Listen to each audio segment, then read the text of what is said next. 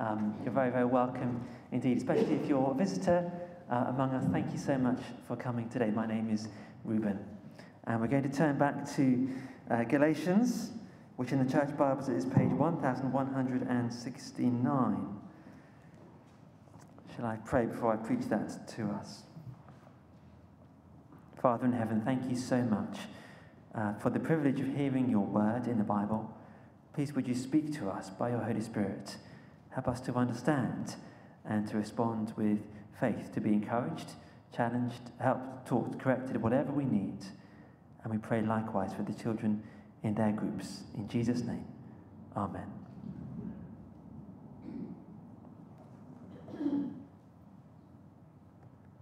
Well, can we trust the gospel?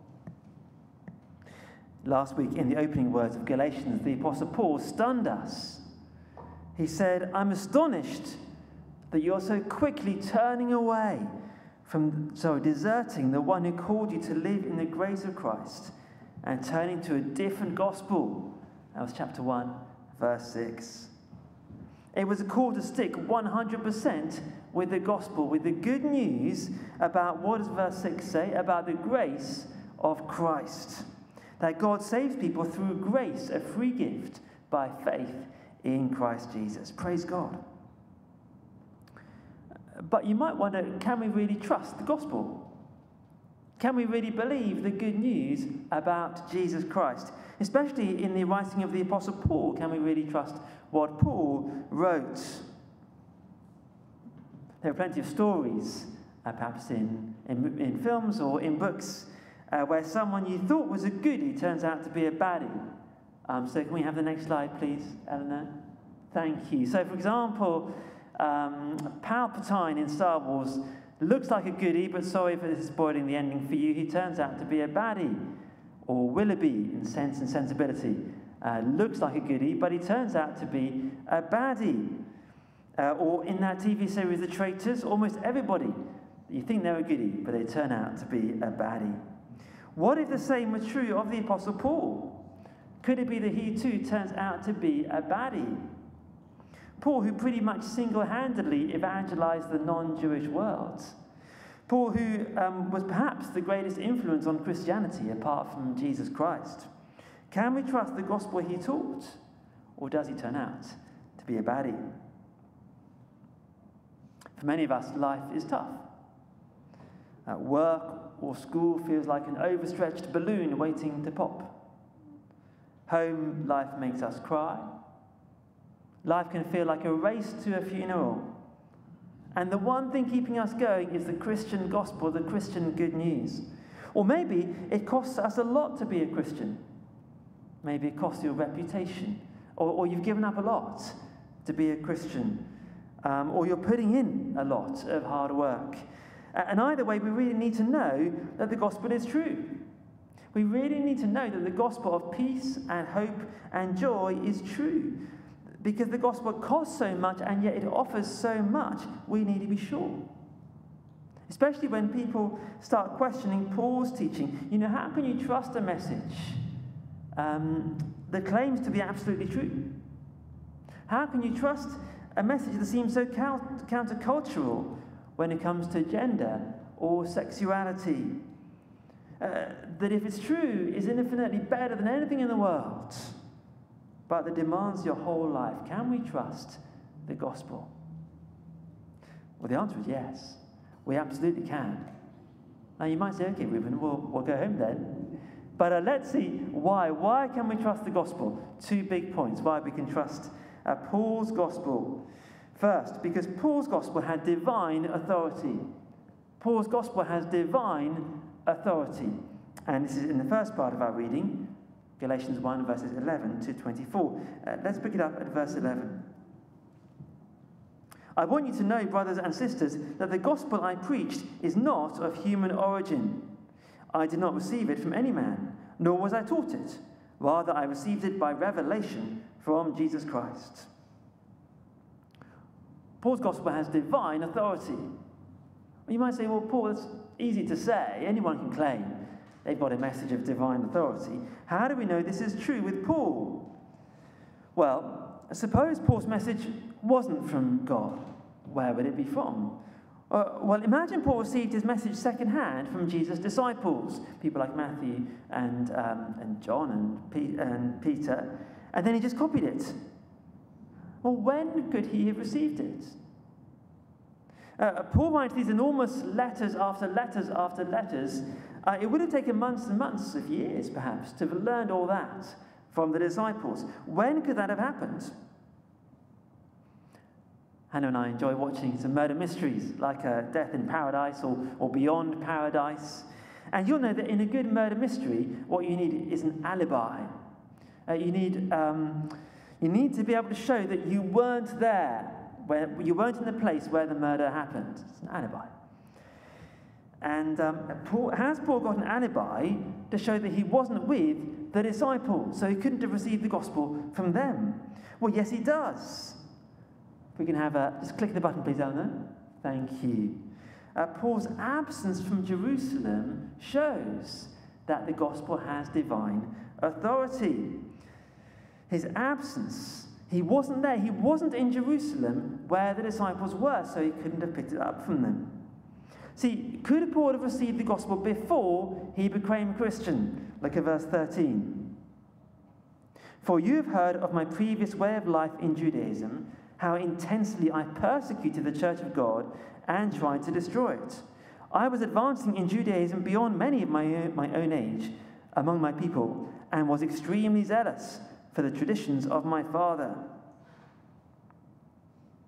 Before Paul became a Christian, he was not sitting adoringly at the disciples' feet, hanging on every word. He was very zealous in his religion, but he hated the Christians. He was more likely to be locking the disciples up or trying to kill them. So when might Paul have received the gospel from the disciples? Not before he became a Christian. Was it afterwards, after Paul became a Christian, that he studied perhaps at the Jerusalem Academy for Apostles? No. Look at verse 16, halfway through verse 16. My immediate response was not to consult any human being. I did not go up to Jerusalem to see those who were apostles before I was, but I went into Arabia. Later I returned to Damascus. Jesus' disciples were in Jerusalem, and when Paul became a Christian, he did not go there. Now you'll remember that Paul saw the light on the road going north from Jerusalem to Damascus, going there to persecute the Christians there. And when Jesus stopped him in his tracks, his followers led him on to Damascus. And then when he could see again, Paul started teaching the gospel. He's become a Christian. He starts teaching the good news about Jesus. And immediately, we're told in Acts chapter 9 that the Jews there started persecuting him. And in fact, the Christians there had to lower him. Can you imagine this? They had to lower him over the wall of Damascus in a basket on a rope so he could escape. Now, in Acts, the story jumps forwards 3 years. But here Paul explains that he didn't go straight back to Jerusalem. He went traveling. He kept east of the river Jordan. He went down to Syria. And eventually, after 3 years, Paul did visit Jerusalem, but only for a moment, only to meet 1 or 2 disciples, and then he was off again, up north to Syria and Cilicia. Look at verse 18.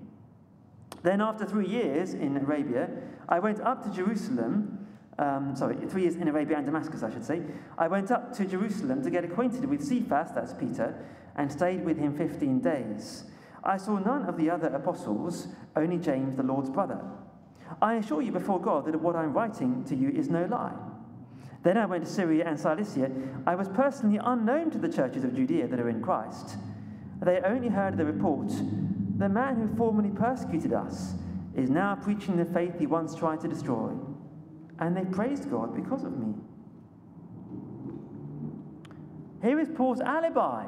I was in Arabia and other far-off places where I could not have got the gospel from the disciples because 3 years passed until I got round to seeing them in Jerusalem. But I must have got it from somewhere. In 1818, the British explorer John Ross went to the Melville Bay on the west coast of Greenland. And amazingly, John Ross found Inuits there, Eskimos. And he found that they used metal tools. Now, it was bizarre, it was shocking to John Ross that these Inuits were using metal tools. Because as far as he knew, he was the first outsider who had ever been to these Inuits. So where did they get their metal from? They couldn't have got it from other people. They couldn't have mined it. They didn't have the right tools to mine it. But as Sherlock Holmes once said, when you've ruled out the impossible, whatever remains, however improbable, must be the truth. The Inuits must have got their metal from outer space. And they actually had. A massive meteorite had landed full of metal, and they'd made their tools. And if Paul couldn't get his gospel from the disciples, whether before he became a Christian or afterwards, where did he get it from? He must have got it by revelation from God, and he actually did.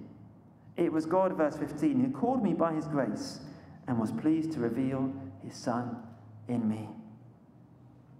Paul's absence from Jerusalem shows that his gospel has divine authority. So let's stick with Paul's message. Let's stay faithful to it. Shockingly, many senior church leaders in this country are rejecting Paul's teaching, particularly on sex and sexuality. They're the ones, may I say, whose teaching is of human origin. They are blowing floppily, whichever way the current wind of culture blows. And so when they question Paul's authority, when they say, how can you believe that? It's so outdated. It's so politically incorrect. We can and we must believe the Bible. Because unlike them, Paul's message didn't come from people. His gospel had divine authority. And when we struggle with suffering, or we struggle with sin, or we feel the cost of being a Christian, or life feels like a race to a funeral, let's be hugely encouraged that the gospel is true. The message of forgiveness and friendship with God, of eternal life with him as a free gift by faith, is absolutely true because it comes from God. But if Paul had so little contact with Jesus' disciples in Jerusalem, does that mean that his gospel was different from theirs? Was it the disciples' gospel for the Jews, Paul's gospel for the Gentiles perhaps? Now some religious leaders have done that kind of thing, haven't they? They've said they've got some new and special revelation. Was it Joseph Smith who set up the Mormonism? And Mormonism ends up very different from Christianity because of this special revelation which he says that he received. Perhaps the false teachers in Galatia were pretending to correct Paul's teaching by saying that Paul taught something different from the disciples, Peter, James, and John, and so on. And now Paul defends himself and says, absolutely not. We've seen first Paul's absence from Jerusalem shows that his gospel has divine authority. Let's see, secondly and finally, Paul's visit to Jerusalem shows that his gospel has apostolic agreement. Paul's visit to Jerusalem shows that his gospel has apostolic agreement. And this is chapter 2, verses 1 to 10. In other words, all the apostles or disciples, they agreed with Paul's message. Look at chapter 2, verse 1.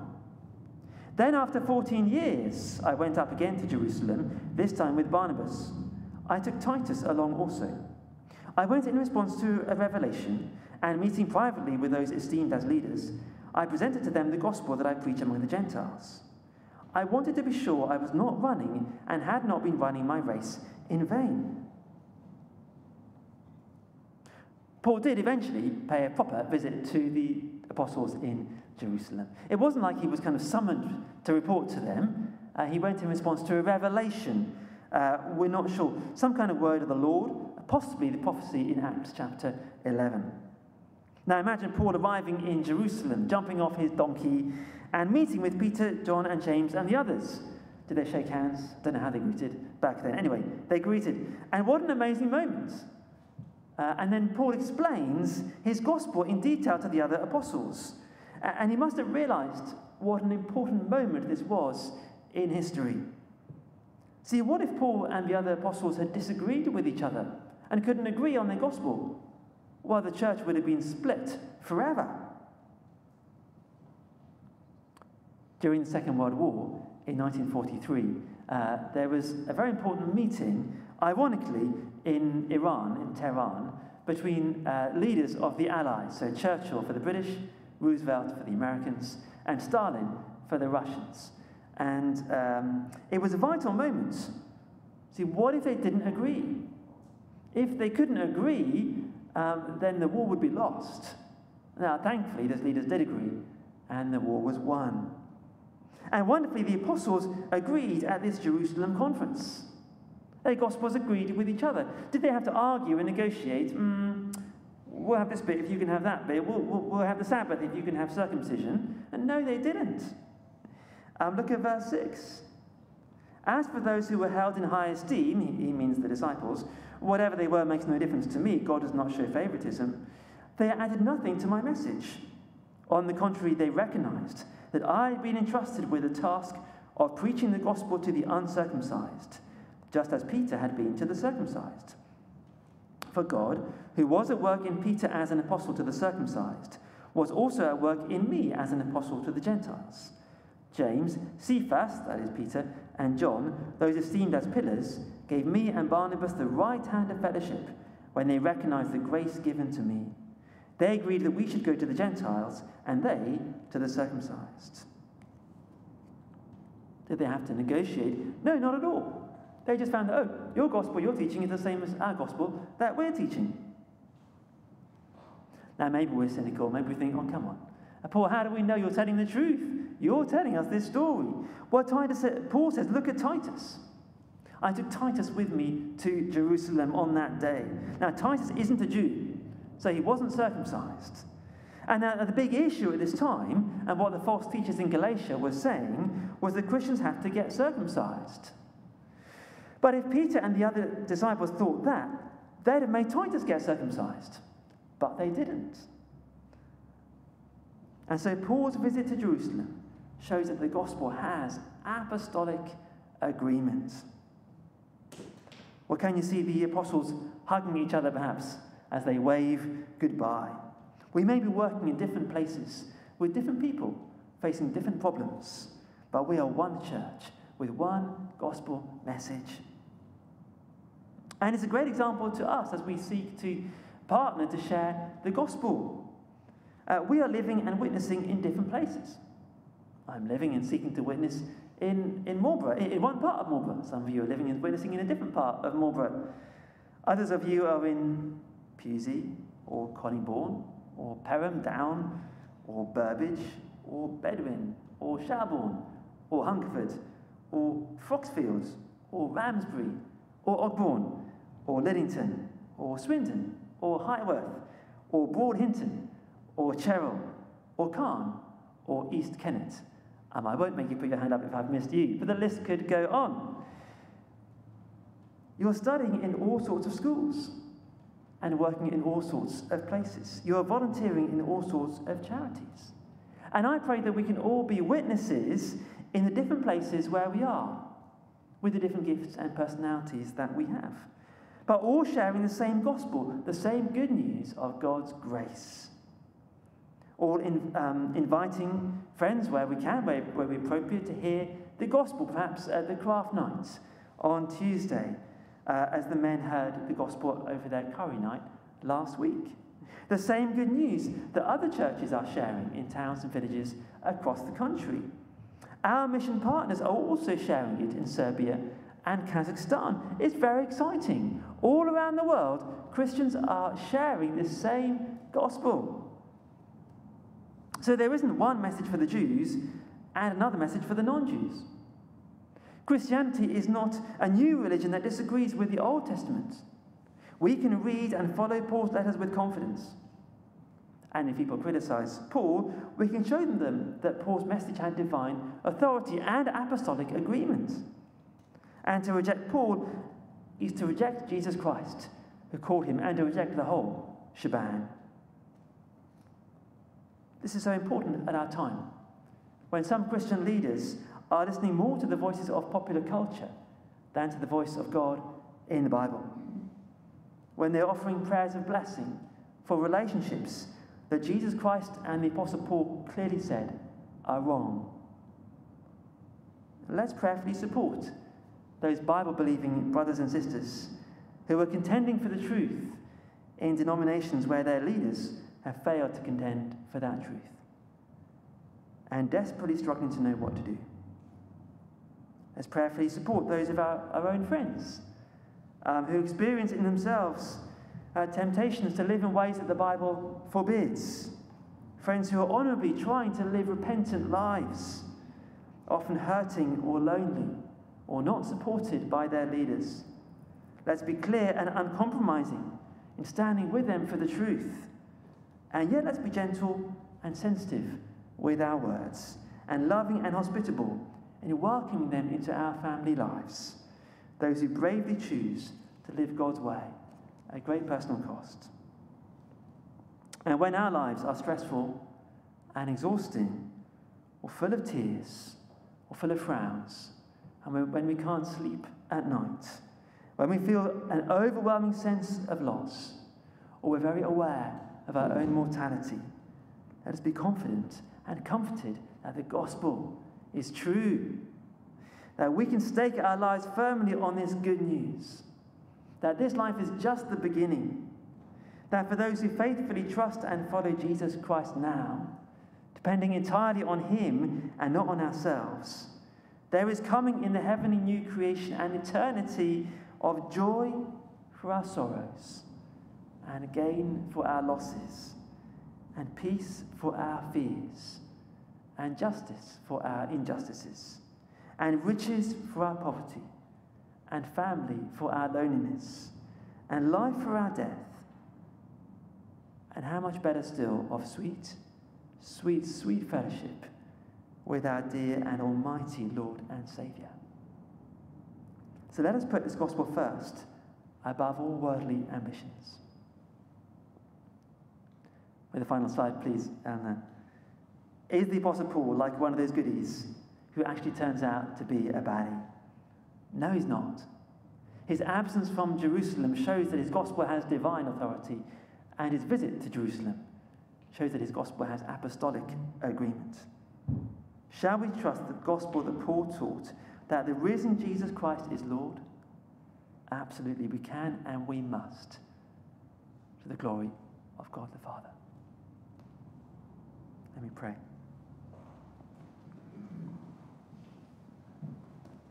Father in heaven, we thank you for showing us this afternoon that we can have confidence in the gospel, in the good news that the Apostle Paul and the other disciples taught, as the Lord Jesus taught. The good news of Christ, his death, his resurrection, that he is Lord, and that as we trust in him, we can find forgiveness for our sins and hope for eternity. Please help us, that each of us would go away today with our trust in Jesus Christ. For your name's sake, amen.